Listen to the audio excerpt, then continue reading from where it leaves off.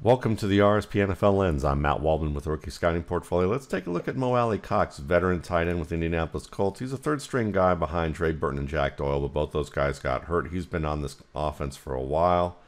You can see here he's not a bad blocker. You're going to see him on the front side of this play, bottom right, and it's going to be a combo block with his right tackle. He's going to work to that defensive end who's playing outside shade on the right tackle. He's playing on that outside gap.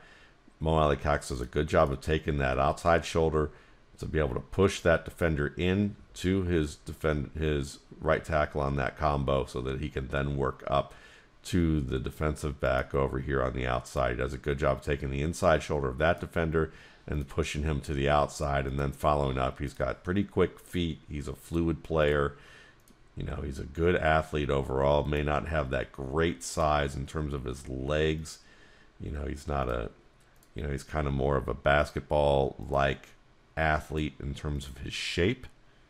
But you can see he's fluid, he's mobile, and if you use him on, front side combos, he's pretty good there.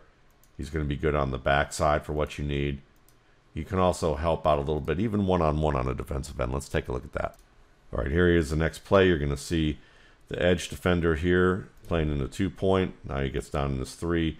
You're going to see Cox do a pretty good job of working towards the man. He extends a little bit too far maybe, but he comes with that uppercut. Still hands are to the outside of the defender, but gets a little bit of a push, is able to kind of stand up and anchor just enough that it gives a crease for his running back to get through without the defender being able to shed in time. So he ties up the man reasonably well.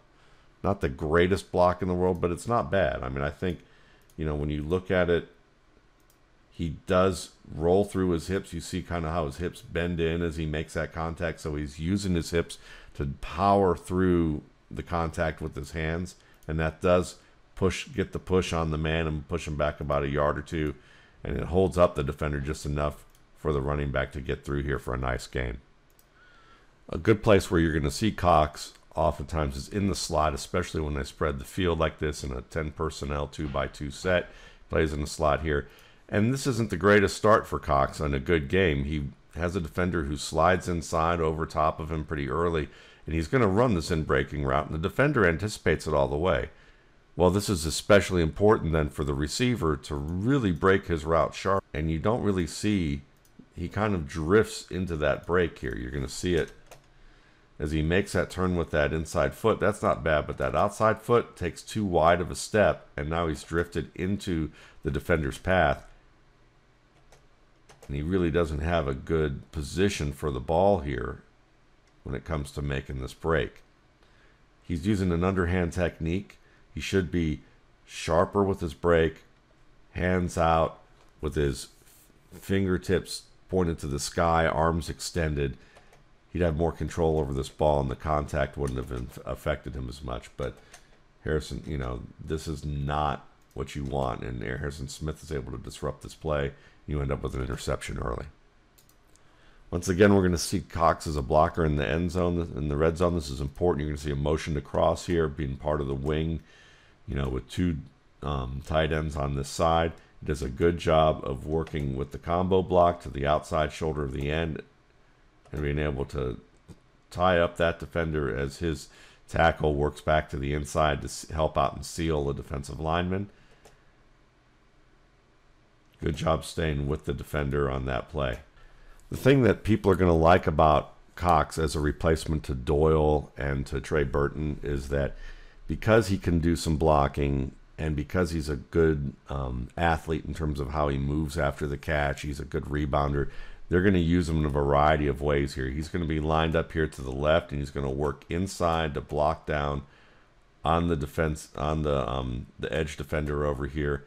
And this is a really kind of a slow developing tight end screen where he basically blocks down and then slides outside, makes the quick catch, and it's a quick release type of technique that you have to have here because you want to hold that block as long as possible and then have that defender kind of get a push on you, and you give that defender kind of a suspension of disbelief that they believe that you're trying to hold them up.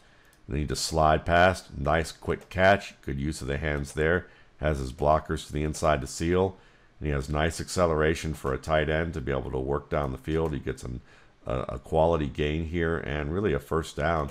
Finishes well with the pad level. Really good pad level on that play. Doesn't get chopped at the legs. Or at least he minimizes that with the shoulder into the defender. So that's a really nice play. And you can tell by his usage that the Colts are confident about him as kind of a post-up player, rebound type of player. You can see him on the backside of this 3-by-1 set. He's up at the top here. He's just going to run a stop route. You're going to see him work to the top, and it's going to be the type of route where once he gets into the defender here, he just turns through it outside in, squares up, has his back to the defender, makes the catch in tight coverage, takes the hit, and just kind of plows forward. So, you know, this is a precision route in terms of Rivers. You know, he probably looks out the safety. He's looking here at the top of the break, delivers the ball with pressure on, and you're just looking at a turn and a catch here, just quick play. And it's all about earning position and just being confident and being able to make the play in tight quarters. And because of his size, his stride length, his quickness initially, he can get past a linebacker, especially if you're in a situation like the Vikings here, where I think they blow the coverage a bit. You have a linebacker here who probably thinks that he's going to be taking on this shallow flat, lets Alie-Cox go inside of him and run the sail route.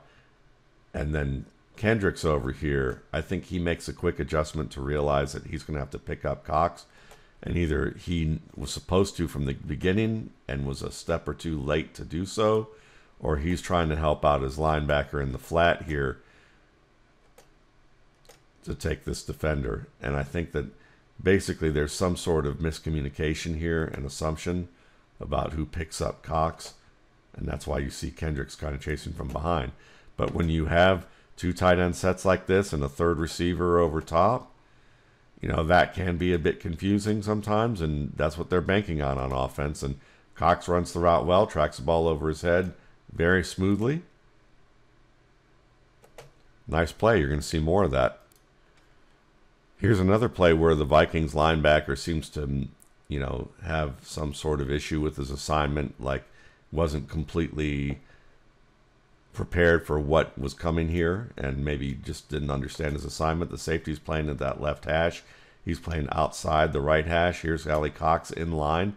You see a defender here, edge defender, looks like he's going to possibly blitz, but then he drops back to cover this flat, and he's going to take on the running back sliding out there.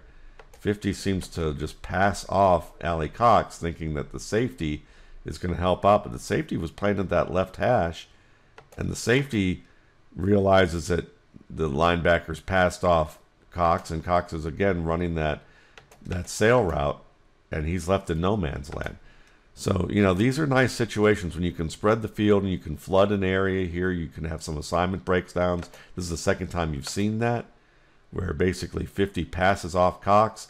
The safety sees that. He's like, oh, and he has to run over here. So whether that's the safety or whether that's number 50, certainly that was a breakdown, and Cox takes advantage. Smooth receiver right there. You'll see him work off here. Number 81 from the red zone view. Really nothing contested there. Just works down the field. Really, it's all about that he can track the ball well, and that they scheme him open, and there's an assignment breakdown by the Vikings. Probably the biggest play that stands out when you're thinking about Cox's value as a receiver and the confidence that Philip Rivers has in tall players that he can let them go up and win the ball. It's this play right here. You're going to have a trip set to the right. It's 10 personnel with Cox to the top of the screen in line. And he's just going to work downfield once again. You know, he has a one-on-one with the defensive back here. Turns to the outside on what looks like a sail route as well. And Philip Rivers decides to throw him open. Over the top, back shoulder. Excellent job rebounding just before the safety comes. I mean, this is a tight window throw. And this is one where you're leaning on your receiver to be able to make the play, make the adjustment, you know, late in the throw. And the ball, I believe, is over top where my cursor's circling, and then he comes over and makes that catch. So the fact that Phillip Rivers, this early on in his tenure with the Colts, has this kind of trust and rapport in a player like Mo Alie-Cox, who is the third tight end on the roster, is a good thing to know. And here he is, end zone view. Gets inside number 24. Nice job with that little chop. Something maybe you didn't notice right here. Little chop right there to get position. And look at that adjustment. Good job with both hands very close, thumbs together. Very nice technique there. Snatches the ball to the shoulder as far away as he can get from this oncoming safety. Takes the hit to the chest. No problem. So there he is, Mo Alie-Cox. You know, he's a functional tight end in the passing game and in the running game. He's a guy that he can help you out in the run game and give you some quick hitting passes, either on screen plays or quick hitters to the flat like this. He can work up the seam on sail routes for you. You can be thrown open. You can use them on, you can use them over the middle, stop routes. Maybe certain timing routes breaking over the middle he's got to get a little bit better at. Got to get more consistent with his catch technique in some of these tight quarter plays where precision is very important on quick breaking routes like what we saw in the red zone area against the Vikings where it led to an interception. But overall, he was a player who can be of value to their passing game right now. Thanks again for watching. For more RSP Film Room videos, you can check out my YouTube channel, Matt Waldman's RSP Film Room, and my site, www.mattwaldmanrsp.com.